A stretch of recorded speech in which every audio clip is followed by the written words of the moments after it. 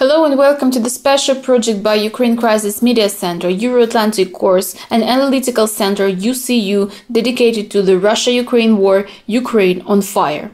President Putin's announcement that he has put his country's nuclear forces on heightened alert and his military seizure of Europe's largest nuclear power plant has brought the world perilously close to a nuclear catastrophe. As the war in Ukraine continues, destroying cities and causing the worst humanitarian crisis in Europe in a generation, government officials and experts discuss the implications of Putin's actions. Moreover, this is the first time there has been a full-scale war in a country with significant nuclear power infrastructure. And today we involved several speakers to talk about Russia's nuclear and chemical threat. Iryna Stavchuk, Deputy Minister for Environmental Protection and Natural Resources of Ukraine, described the situation on nuclear threat created by Russian invaders, especially for our project. Hello, my name is Iryna Stavchuk. I'm Deputy Minister for Environmental Protection and Natural Resources of Ukraine, and in this short video I will explain the situation with nuclear threats due to the war in Ukraine. Ukraine is a country which heavily relies on nuclear electricity in its system. We have 15 nuclear reactors which are placed at 4 nuclear power plants, and the share of nuclear electricity in our system is 55%. Since February 24, Russia has been waging a brutal war of aggression against Ukraine. After facing fierce rebuff and suffering heavy losses in clashes with Ukrainian armed forces, invaders are increasingly targeting critical infrastructure and use terrorist tactics.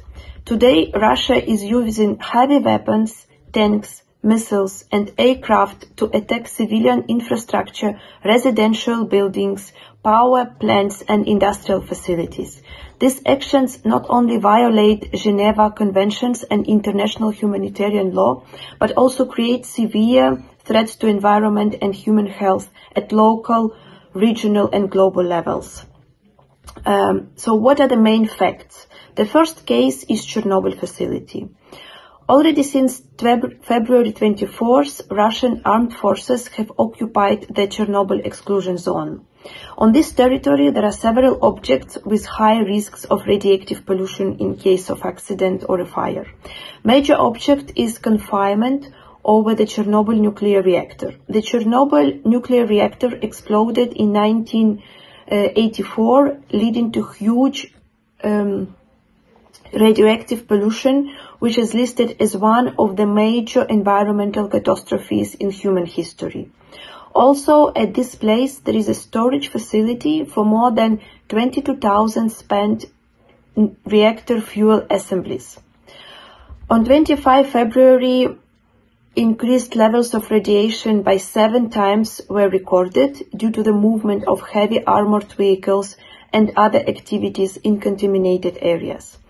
The personnel of Chernobyl nuclear power plant, who took shifts on 23 February from their colleagues, are held hostage by armed invaders for more than 2 weeks without rest, proper nutrition and access to medical aid. As of today, nuclear facilities in Chernobyl exclusion zone remain without external power supply. Since 9th of March, invaders have damaged the power line, which was providing electricity to the nuclear facilities, including the new confinement and storages of spent nuclear fuel. Critical safety systems were powered by backup diesel generators, but it only has limited amount of fuel. Since March 8, the International Atomic Energy Agency has lost contact with monitoring systems at the facilities in the Chernobyl exclusion zone. The second case is Zaporizhzhia nuclear power plant. On March 4th, Russian troops captured the Zaporizhzhia nuclear power plant, the largest one in Europe. During the siege, they opened artillery fire at reactor unit 1 and administrative buildings, which were set on fire. Several firemen were killed while trying to stop the fire. Zaporizhzhia nuclear power plant is currently under control of Russian armed forces. On March 11, representatives of Russian state company Rosatom took over management of the plant but then said that it's not the case. As is reported by ENERGOATOM, the Russian army has planted explosives at the dam of the Kakhovka water reservoir near the Zaporizhzhia nuclear power plant.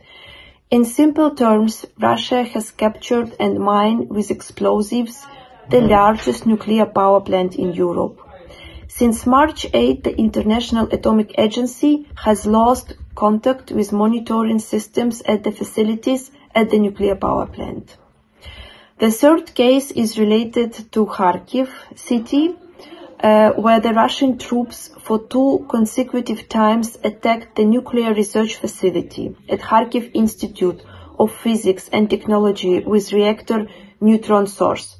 On May 6, it was shelled by reactive artillery, destroying local electricity supply, and on March 10, it was hit by a missile strike leading to a fire.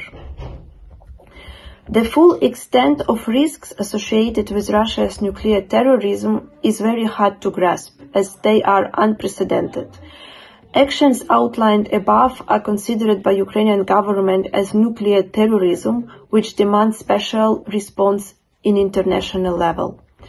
The safety of Chernobyl working nuclear power plants, Kharkiv research nuclear facility, and storage facility for spent nuclear fuel and radioactive waste in Ukraine are now under immediate and severe threat. In the case of a major accident with release of radioactive materials in the atmosphere, large land areas can be contaminated and become inhabitable. Atmospheric modeling performed by Ukrainian experts in cooperation with Norwegian Radiation and Nuclear Safety Authority showed that in this case, in less than an hour, radioactive clouds can spread over areas covering thousands of square kilometers. Mariana Budjeryn, researcher from Harvard University, said that defense of nuclear power stations are not designed for constant shellings and hostilities. Let's listen to her expertise. Hello, I'm Mariana Budjeryn, a research associate at the Project on Managing the Atom at Harvard Kennedy School Belfer Center. I would like to offer a few important points we all need to understand to be able to evaluate the very real risks threatening the safety and security at the nuclear power plants in Ukraine, those already occupied by the Russian troops and those that are still facing the possibility of being attacked and occupied. The 2 most important things for preventing a large-scale nuclear accident that risks a release of radioactivity into the environment is the integrity of the containment structure covering a reactor and the proper functioning of a cooling system for the reactor core.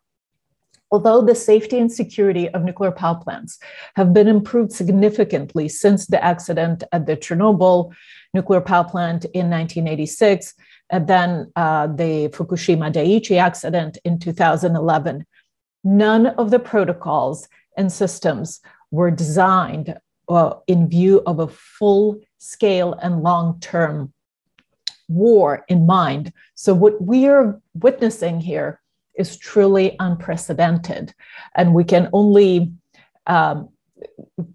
guess and anticipate what some of the real risks might be. Be it as it may, we need to keep in mind that each reactor today is protected by a robust, reinforced concrete containment chamber, and it is designed to withstand some intensity of the outside impact, even an explosion around it, as well as contain the release of radioactive materials into the atmosphere should the reactor core inside melt and cause an accident. These containment chambers can likely withstand some artillery shelling or tank fire, but they're not designed to withstand sustained air and missile bombings and barrages. Yet the breach of the containment chamber itself alone will not lead to a disaster. The most crucial element of the safe operation of a nuclear power plant is the continued functioning of the cooling system for the reactor core and for spent fuel pools. The fuel rods inside the reactor core contain enriched uranium, and the fission reaction that takes place in these fuel rods releases great amounts of heat. In order to control the temperature in the core, the reactor core needs to be constantly cooled, and that is done by supplying constantly circulating water through the reactor, supplying cool water to the reactor and whisking away the warm water. The supply of water depends on the functioning of the pumps, and the functioning of the pumps depends on the supply of electricity. If a main power grid goes out and the plant is disconnected, then there are backup systems. Those are diesel-powered generators that can produce electricity for a few days and batteries that can last for a few hours. If both the main electrical grid and the backup generators are damaged, or fuel is exhausted, the diesel fuel is exhausted, and the water cannot be supplied to the reactor core, the temperature in the core will rise, the water will boil out and evaporate, and once the temperature will continue rising, and once it reaches about 300 degrees Celsius, these fuel rods in the reactor core will begin to melt. It can catch fire, and depending on the design of fuel rods, it can cause hydrogen explosions. And when there's an explosion, there's plumes and smoke that's very highly radioactive and could be released into the atmosphere. Now, this risk exists not only for the cores of the functioning reactors, but also for the spent fuel pools. Especially if those fuel pools are tightly packed, as they often are, and contained just freshly extracted spent fuel that has been just taken out from the reactor core. And while the reactor cores are protected by these robust containment chambers, spent fuel pools are often not. So there are points of vulnerability at the nuclear power plants. So again, if such a spent fuel pool and its cooling system are damaged and the water either evaporates or runs out because the vessel, the walls of the pool itself are breached, the same thing happens. Water evaporates, temperature rises, fuel melts, and there's a risk of radioactive release. What does that mean for Chernobyl nuclear and Zaporizhzhia nuclear power plants that are currently occupied by the Russian military? Even though the very word Chernobyl sounds ominous, the actual risk, the nuclear risks there are lower than at the functioning nuclear power plants. The last reactor at Chernobyl was shut down in year 2000. So all spent fuel from the operation of the Chernobyl plant has been cooling for over 20 years and is less active than fresh reactor fuel. There's nothing reassuring and nothing positive in the fact that today Chernobyl has been disconnected from the main power grid for several days now, and that the repairs, from what we hear, have been thus far unsuccessful. We know that the backup generators had begun working and that there was enough fuel for 48 hours, although some additional fuel was allegedly delivered to the plant within the last couple of days. This only means that for the spent fuel to begin melting at Chernobyl, it would take weeks, not hours or days. So this theoretically should give the personnel of the plant enough time to fix either the electricity or to be able to provide water to the pools by other means. A more alarming situation is on the operating nuclear power plants, where the fuel in the reactor core and in spent fuel pools is much more active, and therefore the disruption of the cooling system there is much more dangerous, will give a lot less time to react. We must also remember that the personnel, both at Chernobyl and Zaporizhzhia power plants, the people who are trained to follow very rigorous safety and security protocols and have jobs of very high responsibility, they are working today in incredibly difficult physical conditions and under psychological duress. They are practically captives of the Russian military, people with guns, who it is safe to assume know nothing about the safe and secure operation of a nuclear facility, and have already demonstrated their willingness to shoot and damage facilities and systems at a functioning power plant. So the most dangerous scenario that could develop is when the confinement chamber of the reactor is breached and the cooling system is damaged, and at the same time, the personnel is not able to repair it or do any sort of preventative work for the worst to happen. So this could indeed lead to the meltdown of nuclear fuel and to a catastrophic release of radioactivity into the atmosphere.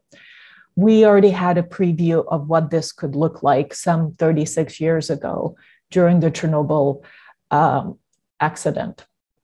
Large plumes of radioactive material will rise into the atmosphere, where they're picked up by the prevailing winds that no borders.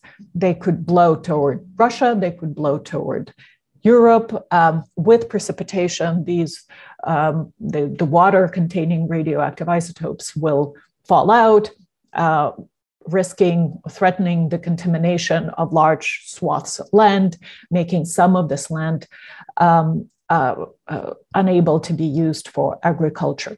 Hundreds of thousands of people might need to be resettled to other areas. The incidence of cancer, especially thyroid cancer in children and other diseases, will go up.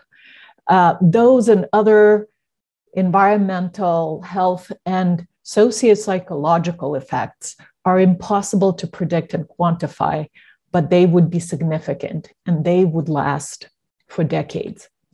Finally, let's not forget that according to a unanimous decision of the International Atomic Energy Agency, of which the Soviet Union had been one of the founders and in which the Russian Federation has played a very prominent role, the agency, the IAEA, had unanimously decided to consider an attack or even a threat of military attack on a civilian nuclear facility as a violation of the UN Charter.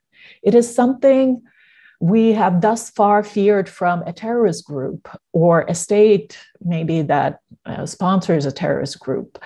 But today we're facing a world in which a major nuclear power and a stakeholder in the international nuclear order has basically gone rogue. One more important analysis we had got from the prominent expert on nuclear security, Vitaly Demenuk. Dear colleagues, I would like to outline a few theses regarding the current situation with the seizure of Ukrainian nuclear facilities by Russian troops. Russian troops captured the Chernobyl nuclear power plant, radioactive waste management facilities located within the Chernobyl exclusion zone, and Europe's largest Zaporizhzhia nuclear power plant. Of course, this is nuclear terrorism, and Russia is a nuclear terrorist country. Both the seized nuclear facilities and personnel are hostages. In this situation, you don't even need to use the term under control. In our industry, the concept of being under regulatory control includes a whole range of measures that ensure nuclear and radiation safety at operating nuclear facilities. And only Ukraine can provide this.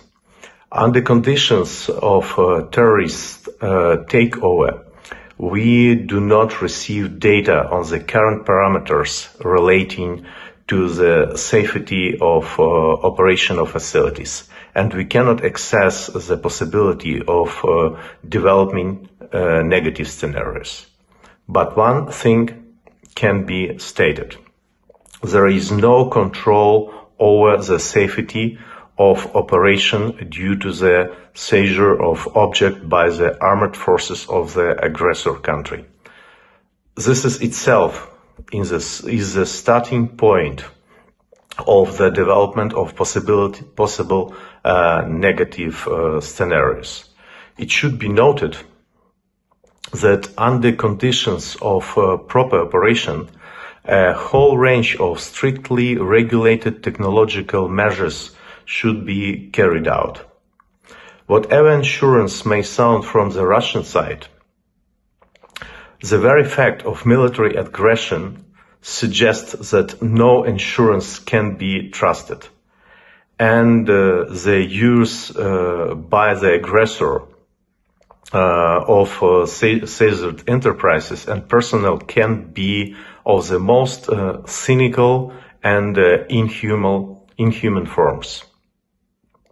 In addition,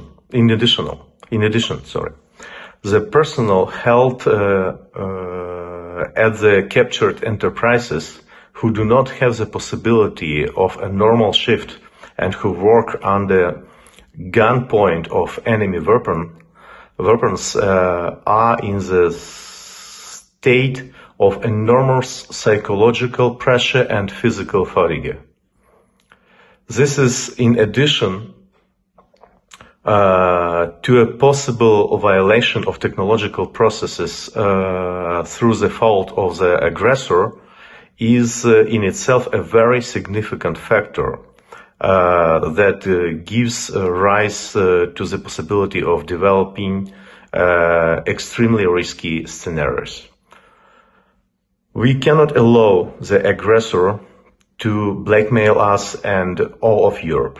We need to return control over the facilities to Ukraine.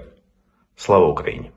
We also have a message from Petro Kotin, head of the Ukrainian national nuclear energy generating company ENERGOATOM. He's calling on the global community to apply all their efforts to prevent a worldwide catastrophe on the territory of Ukraine. For the first time in the world history, the peaceful nuclear facility, Zaporizhia nuclear power plant, which is the largest one in Europe with 6 power units, have been attacked by Russian tanks and heavy artillery.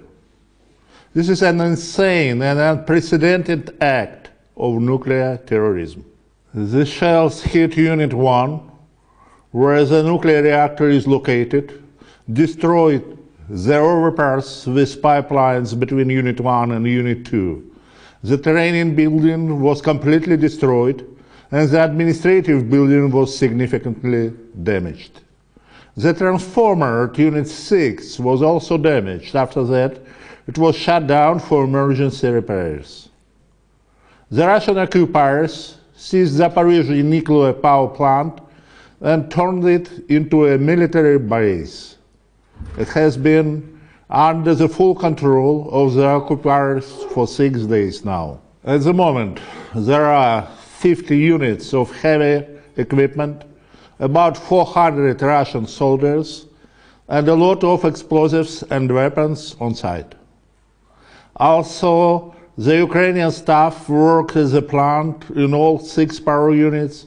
The management is forced by occupiers to coordinate all technical issues.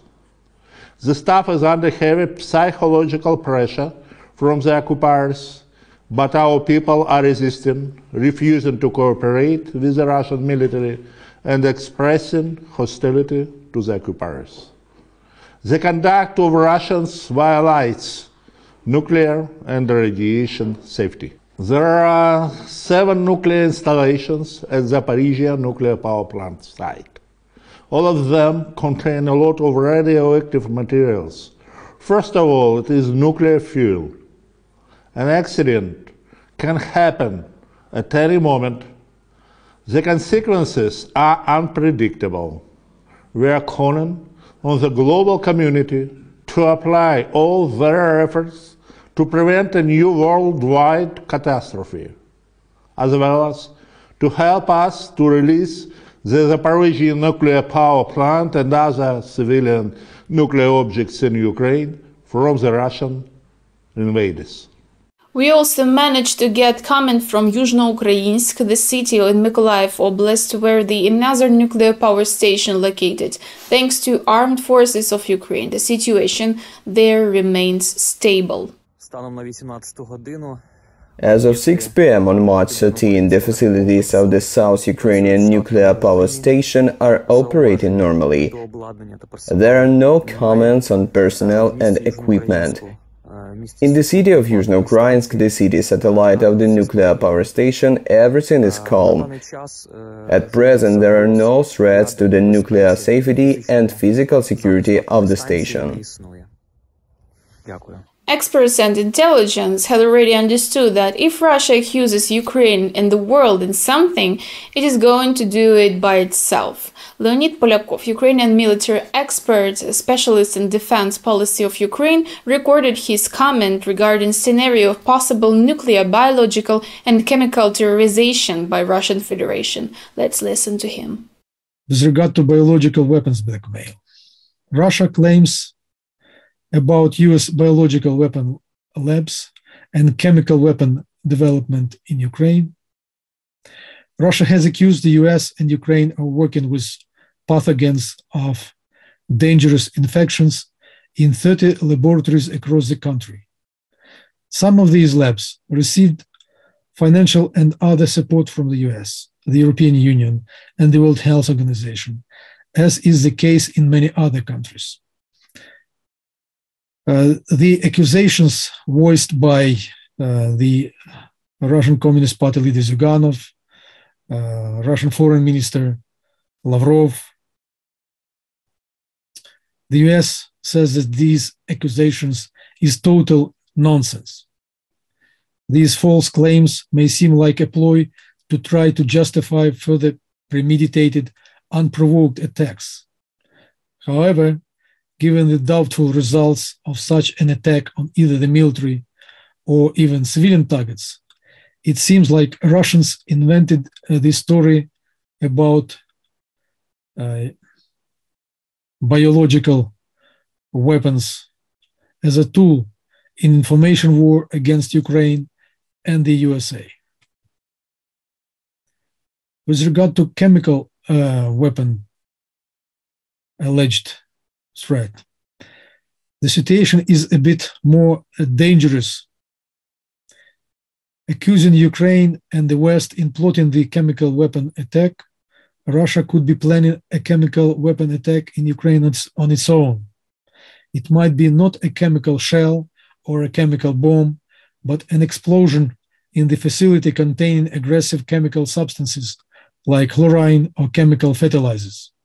In either case, we may be dealing with a rather limited area of chemical contamination. Given the mobile nature of the tactics used by Ukrainian troops, this is not of a great danger for them, especially if they are inside of a tank, fighting vehicle, or a special truck. These objects are equipped with special protective devices and coating from inside.